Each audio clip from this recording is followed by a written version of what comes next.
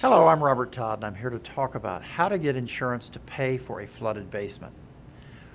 Well, hopefully and foremost, you already have this insurance before your basement floods.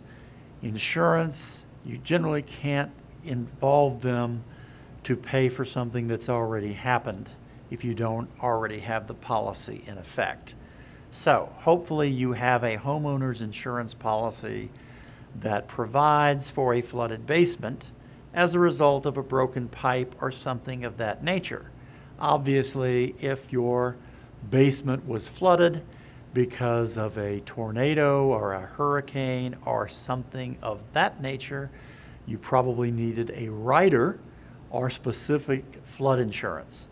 So if you move into a home that has a basement that's likely to flood, you want to take care of this before the flood occurs. I'm Robert Todd, and thank you for watching.